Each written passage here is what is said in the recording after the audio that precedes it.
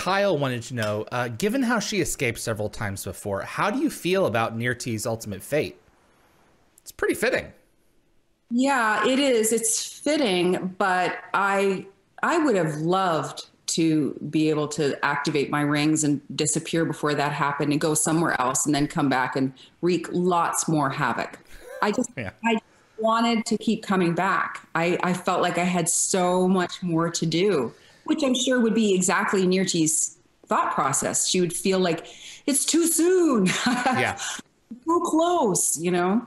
So yeah, so fitting, but as an actor, man, I wanted to do more. And as a character, Nirrti had lots to do yet. So you contributed to Metamorphosis. What, Kevin Leach, what inspired you to add the DNA machine and do those other components to that, to the contribution to that story? Well, at the time I think I was teaching screenwriting at Vancouver Film School, and I was working a lot as a story editor where you work as, you kind of advise on flaws or things that have to be addressed in screenplays. So I was working with production companies and government agencies to do that. And I was ready to start generating some of my own scripts, or more of my own scripts. And so I had been asked to pitch actually to Andromeda, to Alan Eastman. Oh. So I had developed this whole pitch that included this DNA machine. And it didn't go anywhere with Andromeda. So then one day, I just said to Brad, we decided we were going to have lunch. And I said, you know, I have an idea. I'd like to kind of run it by you. And so we have a nice lunch. And I tell him this whole concept of this DNA machine. And there were more to it, obviously. And he said, you know, that's interesting. Let me just take that into the room and see what happens. And as these things go, it takes time, you know, so it was kind of thrown into the pot, like certain moments or concepts, that one stuck. And so it kind of gelled with another idea that was already developing. So they decided to integrate it. And so Brad called me and said, you're going to have a story credit. I was super excited. Of course, I wanted to write the whole script, but James. Of course. Yeah, you know, but anyway, it was James's time to do that. Yeah. And so you're the villain. It's your story for all intents and purposes. Yeah, but I hadn't pitched that it was Nirrti's machine. So that was interesting. I personally am interested in quantum physics and biomechanics, and I'm just interested in science as a human being. Even though, to be honest, I haven't watched a whole ton of sci-fi, weirdly, but I love thinking about it in the real world. So I was just so fascinated, and the whole concept, the visuals of the way DNA looks and functions. I just felt it could be so mechanical and so interesting, almost like a place you can go into.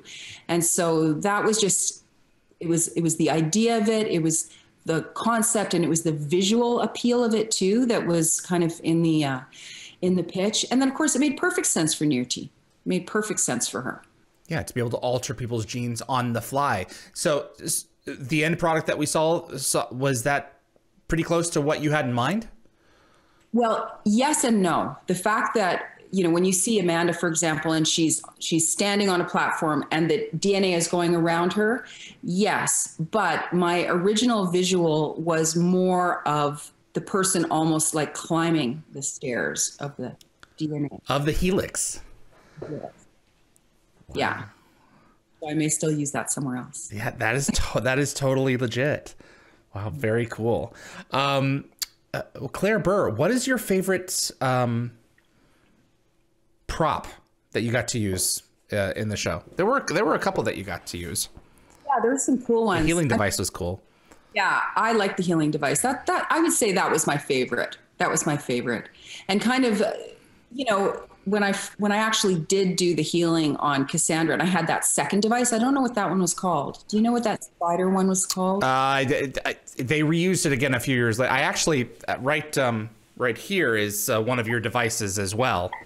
Hey. Now that I realized it. So yeah, I've got a little Nirrti in my back behind it. It didn't even occur to me until now. So yeah, but it didn't have technically a name. Just the healing device did. Those two devices that I used in concert when I was working with Cassandra, that was really cool. And I'm actually interested in healing, in metaphysical healing. So that was kind of just, it worked for me. I could imagine your energy kind of going through these devices, magnifying the technology, and the technology using your energy to function. That made sense to me. So I really enjoyed those. Very cool. Yeah, I think that there is more.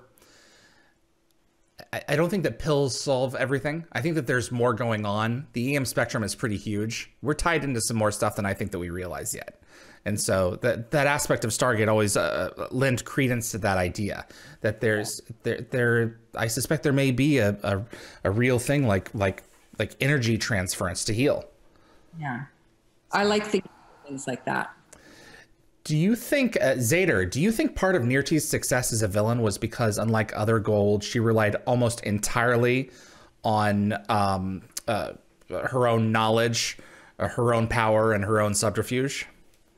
Yes, 100%. As soon as that question started, I was like, yep, she's working from the inside out. It's her elevated intelligence and her capacity to create new technology, to picture what's possible, and then to actually have the brilliance to execute and to create technological supports to make that happen, to create the result. Even though obviously she tried, she failed, she tried, she failed, she kept working, but nobody else was able to use some of the technology that she had. There were no other Goa'ulds running around with the invisibility capacity, you know. Only one, Hathor, but she was knocked off early on, and that was it. No one else had it.